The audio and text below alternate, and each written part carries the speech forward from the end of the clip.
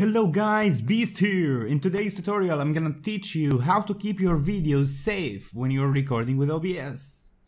I know how much frustrating it is to be working on a video and then for some reason your OBS crashes or just electricity goes off.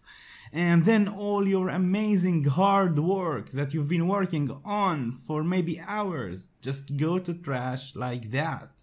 Or maybe your OBS doesn't usually crash, but still, you are working on a huge video. Maybe it's a gameplay that takes 45 or 50 minutes to record, and you want to make sure your video is safe with whatever tragedy may come. So actually, the solution is pretty easy. Let me show you. Go to your settings, output, and as you can see, even OBS is telling you MP4 files are not gonna be recoverable if they are not finalized. That includes blue screen of death, oh shit, or power loss, OBS crashes, and so on. Even though I've told you before to choose MP4 format,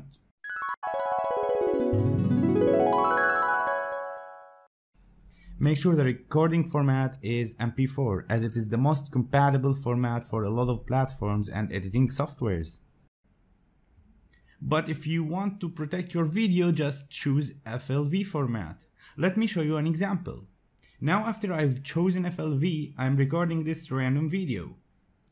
So I can show you how it works.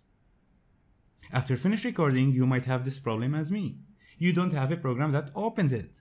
Or you just want an MP4 file for the obvious reasons. Well, worry no more. By the way, this is one way you can access your recorded OBS videos. Go to File, Show Recordings. Now as you can see, I have this FLV file that I can't even open.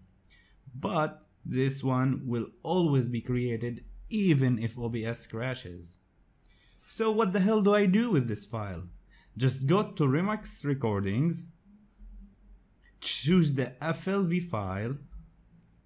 You will see it will be converted into a new MP4 file. Of course, you can choose a different location for the new MP4 file.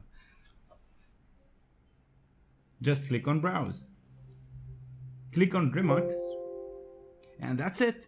It will tell you Recording Remixed.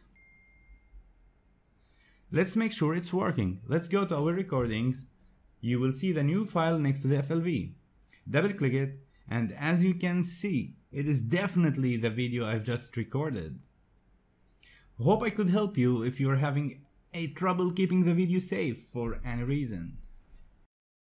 If you found it helpful, make sure to leave a like and subscribe to get notified when my next video is up. And if you have any questions, don't hesitate to ask in the comment section below, and I'll try my best to answer your questions. Thanks for watching, and see you in the next video. See ya.